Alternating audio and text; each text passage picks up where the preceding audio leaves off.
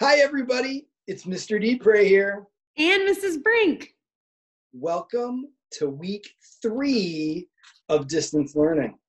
We really miss you. We hope things are going well and you're getting the hang of this distance learning business. Now, this week, we want to focus in on throwing. When you are doing your activity this week, try to choose one of our suggested throwing activities or come up with one of your own.